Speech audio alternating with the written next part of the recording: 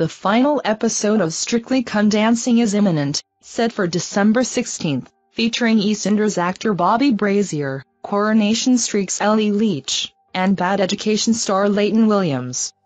Body language expert Darren Stanton, a former Midlands police worker, assessed the finalists' chances. Stanton noted that Bobby Brazier appears physically and mentally exhausted, lacking the strength to make it to the final two. According to Stanton, Bobby and his partner Diane are the weakest couple, displaying diminished rapport and exhaustion. Stanton observed a decline in passion and determination, attributing it to their multiple dance-off appearances. Stanton predicted Bobby's potential elimination, emphasizing the need for hard work in the final.